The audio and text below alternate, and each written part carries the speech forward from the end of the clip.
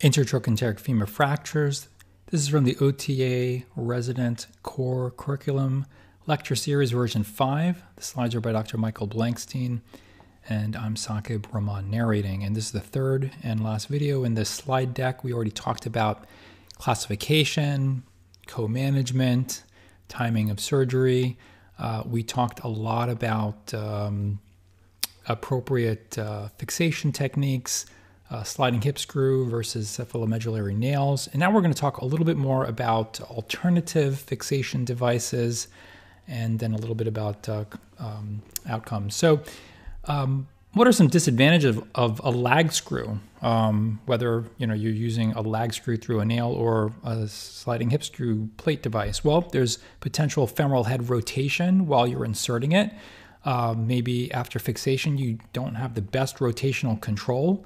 You have to basically take out bone, a lot of times with a large drill prior to screw placement, and then potential loss of fixation with osteoporotic bone. So can you get even better fixation? And here you can see there's some other implant designs and fixation techniques. On the left, you can see here's a sliding hip screw device with 2 screws to provide better rotational control. Here's a device that uses a helical blade to try and remove less bone with the fixation technique. And here's a device where you actually are injecting cement through fenestrations in the screw itself to occupy some of that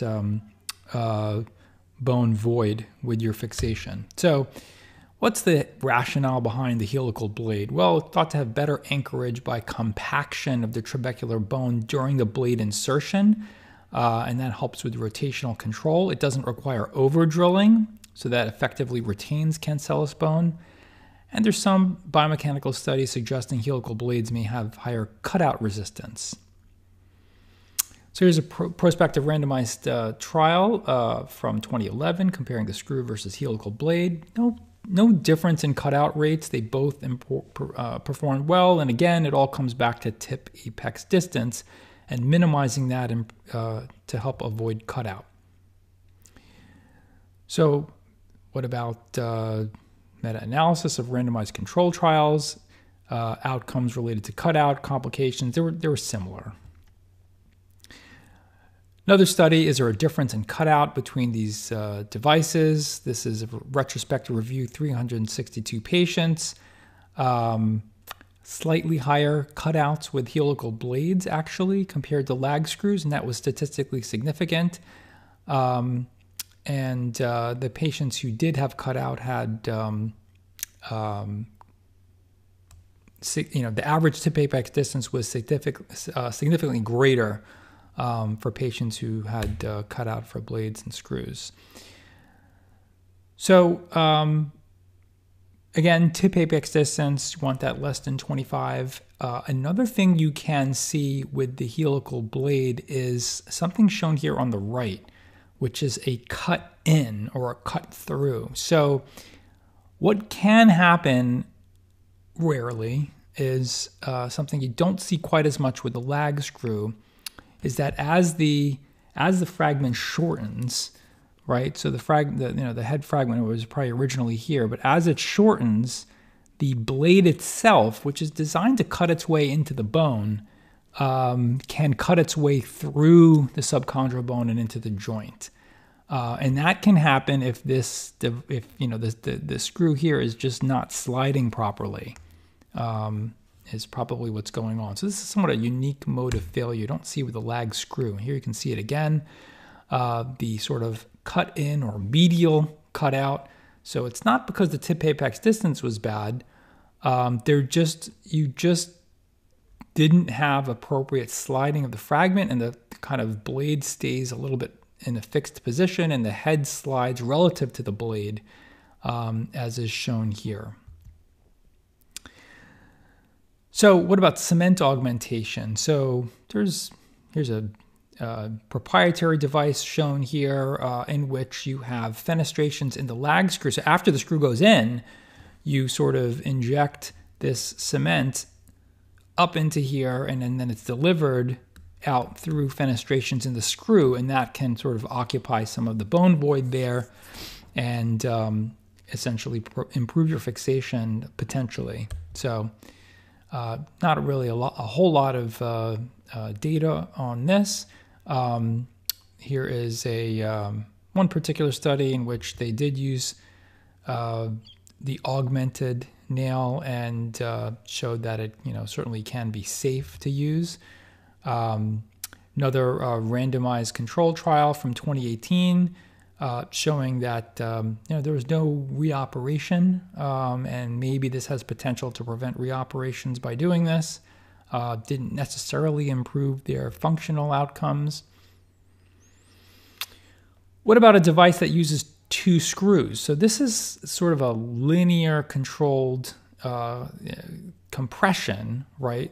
But improved rotational stability. So these 2 screws are somewhat linked or integrated. So they still provide fixation, but also axial compression, but less rotation. So, are 2 screws better than 1? Here's a sort of evaluation of that compared with a single screw device.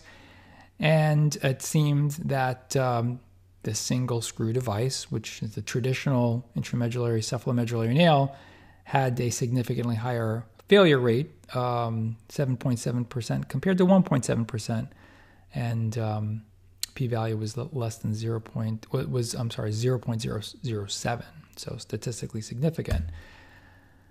Another study, 5-year outcome analysis looking at prospective randomized trial, 2 screws versus single screw, and the cutout rates were similar, but at 5 years, no significant differences.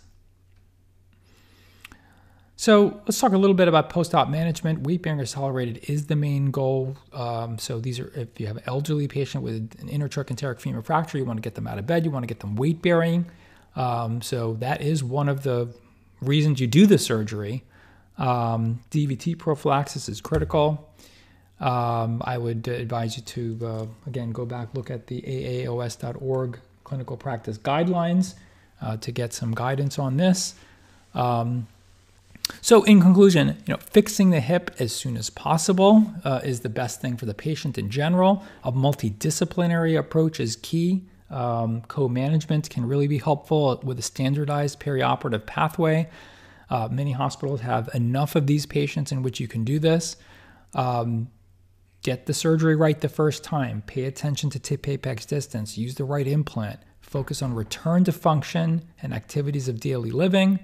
And one thing we didn't talk about a lot is that these patients often by definition have osteoporosis and may need to be appropriately treated medically in order to help prevent future fractures. And I mentioned before, you can look up some of the recent clinical practice guidelines, which are very thoroughly researched, to try and follow those. Cutout after cephalomedullary nail or sliding hip screw is really a technique issue. So it's important to get a good quality reduction, but it's also important to make sure that the implant is properly placed and you minimize the tip apex distance. Sliding hip screws work well for simple intertrochanteric femur fractures. If you're using a cephalomedullary nail, we talked about how using distal locking screws might help decrease the risk of fracture at the end of the rod. So a lot of times people will put the rod in, no distal locking screws. Again, there's a little bit of data suggesting maybe that's not a great idea. As long as you don't have substantial subtrochanteric extension, you can often use short nails. Basicervical fractures, probably best treated with a sliding hip screw, although we don't have tons of data on this one. Again, tip apex distance should be less than 25 millimeters, so typically the deep center position. One mistake I see made is that people feel like they're center, but they're in the center of the femoral head. That's not where you want to be. You need to be deep and center, meaning close to you have to be all the way up to the subchondral bone, not in the center of, not in the sort of center of the sphere of the femoral head. You need to be all the way in, but then not too not too superior, not too inferior, not too anterior or posterior. So deep in center. If you're using a nail, you may want to be slightly inferior with your lag screw. And we talked about alternative devices such as dual integrated screws, helical blades, although we still haven't completely eliminated cutout. The blade also has this sort of cut through or medial cutout or cut in phenomenon. So you have to be a little bit careful about that. And we're still learning a little bit more about cement augmentation as another alternative. So you may want to head over to OTAonline.org, and if you're a member, you can take a look at this technique video. The videos are really high quality at OTA.org. So go over to OTAonline.org, and if you're a member, you can access some really, really good videos. Here's another one on the long cephalomedullary nail that I encourage you to check out. So with that, we'll end this lecture. Thanks for your attention.